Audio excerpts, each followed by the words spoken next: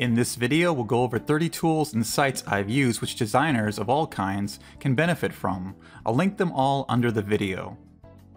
First of all, for web and list designers, you definitely want Notepad++. It's real useful for storing codes, even BB codes, taking notes, and it saves your open notepads even after you close the program. Best of all, when you save a file in particular, like CSS, it marks the codes with colors, making them easy to navigate. Also, it has really good options for replacing codes and finding codes way better than the original Notepad, which a lot of people still use. Since this is free, you definitely want to start using this. For Photoshop users, you might have a lot of PSD files that look like this. While with Sage Thumbs, you can preview all the PSDs, making them easier to organize.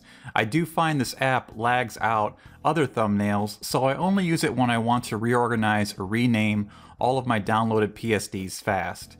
There's other apps to preview thumbnails as well, but this one is pretty fast and simple to use. Now, speaking of Photoshop, of course that's the best app for graphic design, but when it comes to editing animated GIFs, I think JASC Animation Shop is still the fastest and most convenient to use. It has a lot of options for editing GIFs quickly and the way you want.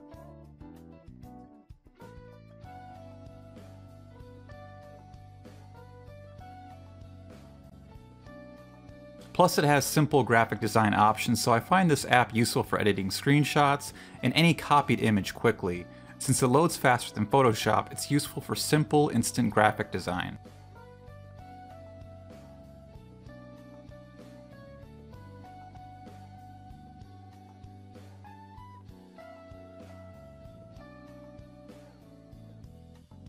By the way, the screen dimming you see is me taking screenshots with the Windows key and print screen key shortcut. It creates a screenshot in your pictures folder and also creates a screenshot which you can quickly copy to JASC Animation Shop, for example, so you can edit it.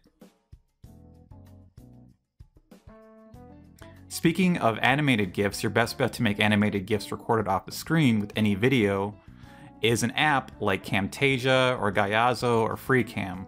However, I already have a whole video on making animated GIFs with those apps, so please check it out. It's linked under this video.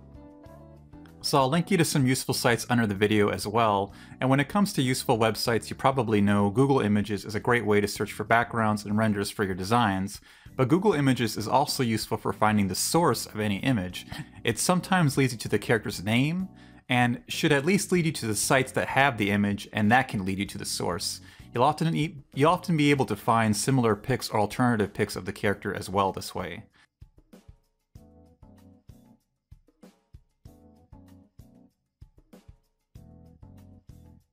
Sauce Now is also a good site for finding character names and sources.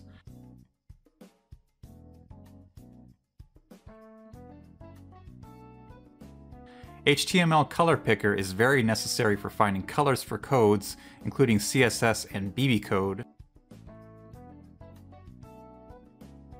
And speaking of colored text, Stuff by David's Text Colorizer is extremely useful for finding and making colored text for BB code.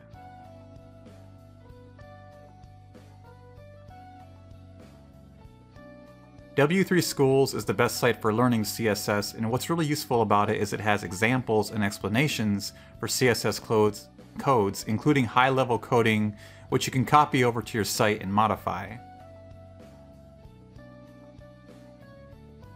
There's many CSS generators for previewing CSS code changes, and then you can copy the code right there and add it to your selectors on your web page. Photopea is an online alternative to Photoshop and useful when you want to do Photoshop on another device like a phone, or if you simply don't have Photoshop but want to use the tools in it.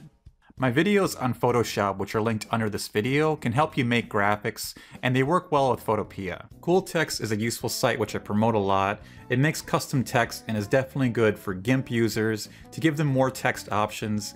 And also, if you can't get your text how you want in Photoshop or need a quick alternative, you can just use Cooltext.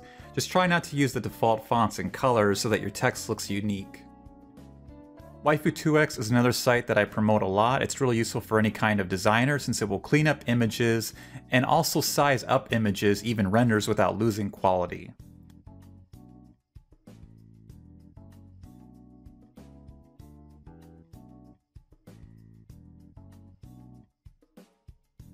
Imgur is the best image uploader, which I've used in a lot of videos, but you should be also aware that it has an image editor you can use to crop and resize your uploaded images with. You can even add text to them.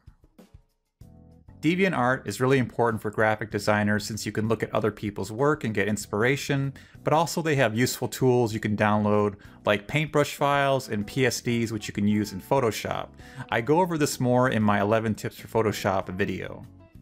Pinterest is a great source for inspiration, finding new artists, and finding fan art. Zerochan is an anime website for getting wallpapers from which you can use and crop down for your own graphics. Danbooru is my favorite image board because they upload a lot of quality work and it's easy to navigate.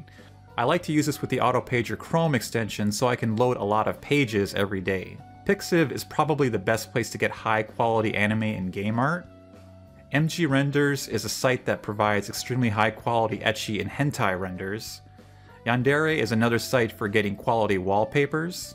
Zerochan is a great place for getting images for your avatars and profile graphics, and they work well with Photoshop editing. Family Renders is a great render site that takes requests and has a big collection of useful renders. Baka Renders is a very serious render site with a wide variety of renders. My main source for renders is Google Image, but these sites will help you when you're searching for that perfect render for your web page or graphic design. Minitokyo has been around for a while, and it's also a good source for wallpapers, inspiration, and large anime and manga scans, perfect to edit in Photoshop. Finally, here's some useful extensions for Chrome.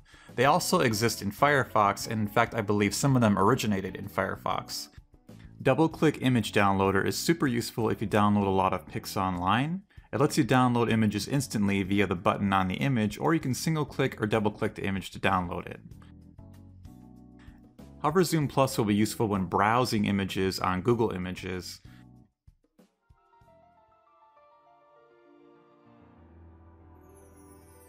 An image toolbar will give you some extra options when browsing images, like a quick way to open them in a new tab. And Fireshot is a useful screenshot tool. It can screenshot the entire web page, and this is invaluable for school and also for getting a look at your entire web page. And lastly, I recommend getting a gaming or MMO mouse since it comes with so many keys. You can assign shortcuts for all your apps and for your browser on the keys, and this will speed up your designing dramatically. Plus, the mouse is super useful for gaming and browsing in general when you add a lot of shortcuts or macros to the keys on the mouse. So good luck, and leave any useful websites and tools in the comments.